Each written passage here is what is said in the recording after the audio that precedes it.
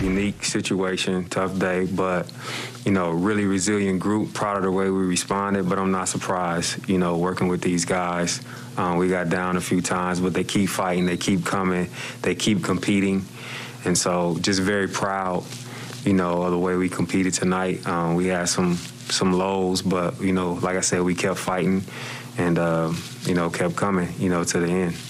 Yeah, you talk about keep coming to the end. That fourth quarter really extended it. It just seemed like it started with the free throw line. Just what did you see from in that fourth quarter there? Our guys were aggressive, attacking, embracing the physicality on the drives. We got into the bonus. So Shea did a good job. Our guys did a good job of getting into their bodies. And taking advantage of that drawing foul so we can stop the clock and, score, hopefully while the clock is not moving, and allow us to claw back into the game a little bit and extend the game, and give ourselves a chance to, throw a punch, to the last second. Nick Gallo, OKCThunder.com.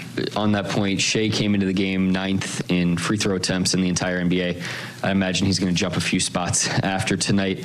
But even from the very beginning of the time that he was in OKC, he talked about just the importance of getting to the free throw line for him as a scorer. Where have you seen him grow in that department and sort of the intentionality behind that? I think just playing with more pace, looking to get downhill. Taking advantage of, after free throw situations, like getting the ball out quickly to him and allowing him to attack before the defense can really get settled. Playing in pick and roll situations where the defense is maybe switching and their coverage is not as tight, as opposed to allowing them to get set and multiple guys can focus in on them. So just playing quicker, getting downhill. And, he brags to me all the time about, getting stronger. So I think, he's growing in that area, and that's allowed him to be able to take some physicality, some bumps, and still, push through and get all the way to the rim. And you had Olivier Sarr in that kind of Derek Favors second unit minutes. Mm-hmm. What did you like from what you saw from him? Obviously, he seemed to be able to be disruptive on defense and then, just make the simple play down low for you on offense. Yeah, really want to tip my hat off to Coach Grant Gibbs, preparing, our guys and making them ready for this situation. It was a pretty, smooth transition for the most part. But he provided great activity, great energy, provided some rim protection. It was just active. And so he gave us definitely a really good boost tonight and gave us some really quality minutes. Joe in front. Joe Masato, the Oklahoman. Mike, Aaron Wiggins seemed to give you guys a boost there in the third quarter. Had a steal and a run-out dunk, a nice putback dunk. What has impressed you the most about him as a rookie? Man, just his poise, the way he competes, the way he impacts the game, defensively.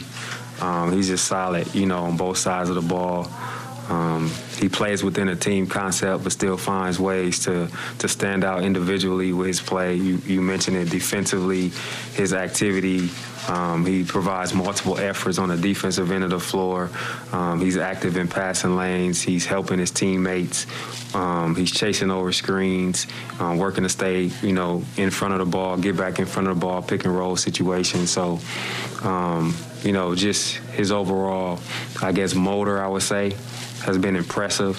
And then offensively, just being ready to, make simple plays, take open shots, attack closeouts, make cuts off the ball, and then just play within our team concept.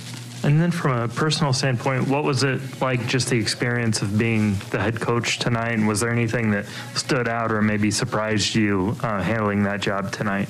It doesn't feel real, to be honest. Like, it's kind of surreal to me.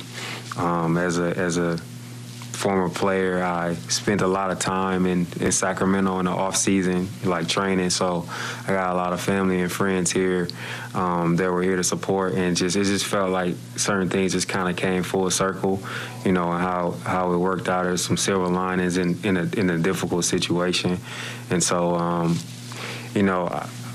still like feel like I'm dreaming, kind of. But it was fun. You know, I had a lot of fun. You know, I was a lot more relaxed than I thought I would be. And that was credit to, you know, our staff. They were very supportive. They carried a lot of weight and helped me a lot in the different situations that were new to me. And so, and in our players, you know, they continue to come out and compete. And, you know, give us a chance to you know, win games. So just proud of our guys, proud of the way we competed tonight. And, you know, we're going to take this situation like we do, you know, anything, try to learn from it and grow from it. Thanks, Mike.